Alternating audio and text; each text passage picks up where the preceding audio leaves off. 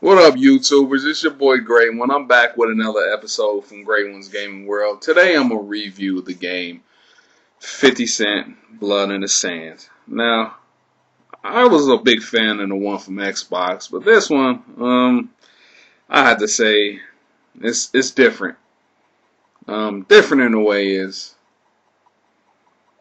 the game is funny, but only thing I would have to say about this game is a lot of killing. Killing. I'm going to say it again. Killing.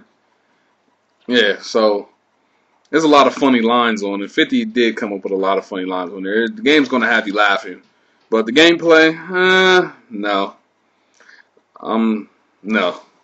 I'm not excited about this game at all. Y'all won't be excited about it either. It's just a real quick game. No. It has 9 missions. 3 of the bosses on the game are the same. 2 of the missions on there is vehicle missions. Well, they're not fun at all. I'm not liking this game at all. Y'all kind of feel where I'm coming from and what I'm about to say.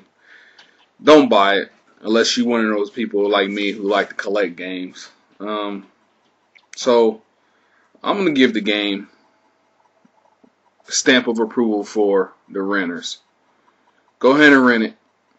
Go to Blockbuster, Netflix, wherever. I'm sorry, I didn't mean to say Netflix. Whatever the name of the place where you rent games is. I don't do that much. But Hollywood Video, wherever you rent stuff at. Family Video. Go rent it. Rent it, rent it, rent it. Say it again. Rent it. So,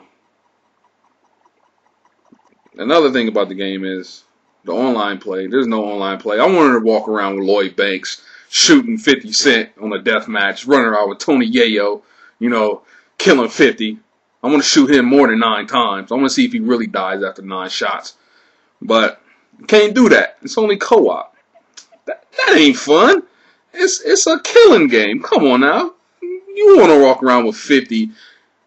I want to see 6 50s on one team. 6 Lloyd Bankses.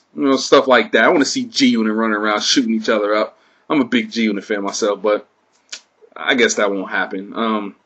One thing on the PS3 is, on this game, there's no trophies. I don't know if it's going to happen in the long run with the update, but for you trophy fans out there, for the PS3, there's no trophies.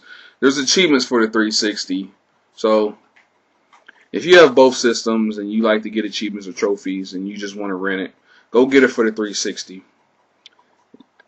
Me personally, I think I wouldn't waste my time on it. So, for you fans out there that's looking to buy it or rent it. My review on it, I will have to give it, 2.5. This does not get the stamp of approval from Great One. I'm sorry. So I'm going to end this video like this. Rent it or don't rent it. Don't buy it. Trust me, you will be mad. I wouldn't even buy it if it went down to 20 bucks, me personally. So, this is Great One signing out. Stay tuned for another episode from Great One's Gaming World. Y'all have a nice day. I'm going back to Killzone. Holla at me.